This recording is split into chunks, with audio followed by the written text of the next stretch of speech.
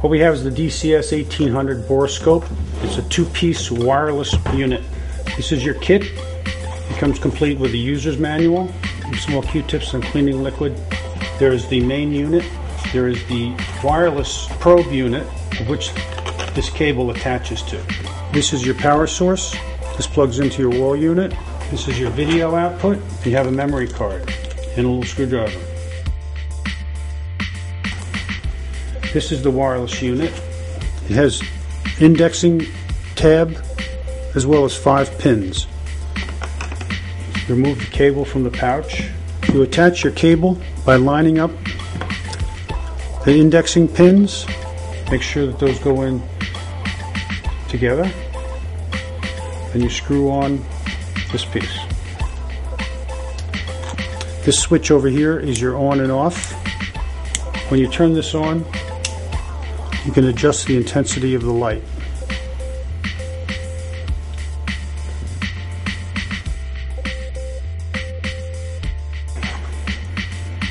Main unit has a protective screen which you remove. This is your on and off switch. These are your 2 toggle switches. You can toggle between recorded video and still frames, and you can access different items on your menu screen. This switch brings up your menu, and this is to escape from the menu. This is for recording video. This is recording photo stills. This is where your memory card goes in here. This is where your output to your TV. With the video, you've got 3 tips. These 2 go to your monitor. This one goes into the camera. This is your power source. This plugs into your wall unit. This plugs into here. Both of these have internal batteries, so when you're recharging the remote unit, you need to attach it to the main unit. The wireless unit clips on the back. You need to line up these things on the side like this and push down to lock it into the port at the bottom. Then you can attach this to your wall and both units will charge. Before you turn it on, remove the memory card.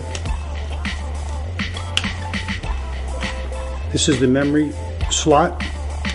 Take your memory card, puts it in backwards, push it until it clicks. You hold this red button down for 5 seconds. Unit will come to life. As you can see, the camera has image on it.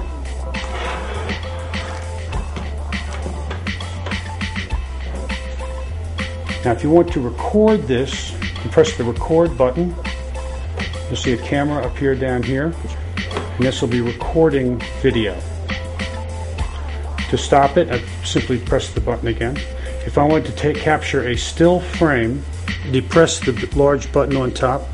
You'll see the picture frame at the bottom, icon of the camera, and that's taking still pictures.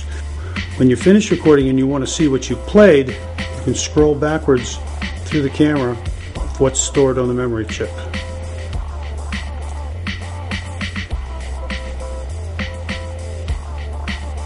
Well, if you didn't like this particular recording, you go in your menu, it'll allow you to delete that. You escape from that with this button. To go back into recording,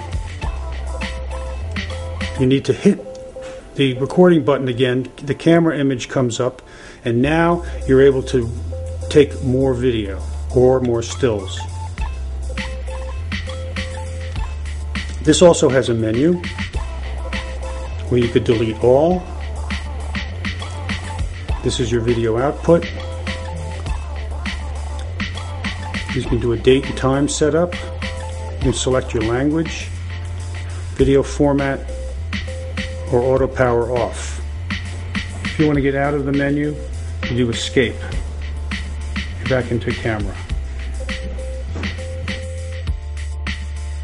When you're finished using the video Borescope, you can power off the unit by depressing the red on-off switch for 5 seconds. It will power off.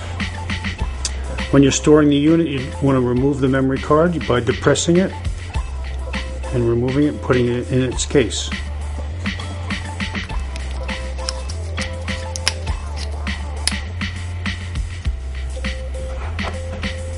take your remote unit and just dialing back on this dial, it'll click off.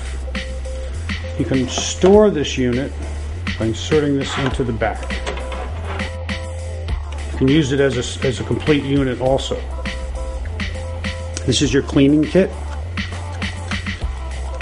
There's a small cloth here for doing your main screen. There are two other items. One is a cleaning liquid and some small Q-tips. You would use these to clean the tip to remove any dust that accumulates on the tip.